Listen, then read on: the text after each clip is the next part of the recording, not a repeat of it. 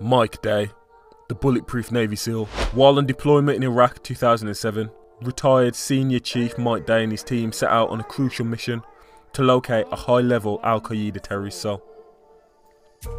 While running point on the raid, Day was first to enter a small room defended by 3 terrorists who opened fire.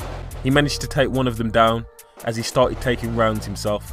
He kept firing and dropped another terrorist who detonated a grenade as he went down. The skilled operator switched to his sidearm and began re-engaging the insurgents, killing all the rest. Day had been shot a total of 27 times, 16 shots in his legs, arms and abdomen. The last 11 lodged into his body armour. Nevertheless, Day remained in the fight and cleared the rest of the house before walking himself to the Medivac helicopter located close by. Mike Day is a real hero. Don't let him be forgotten. Follow for more.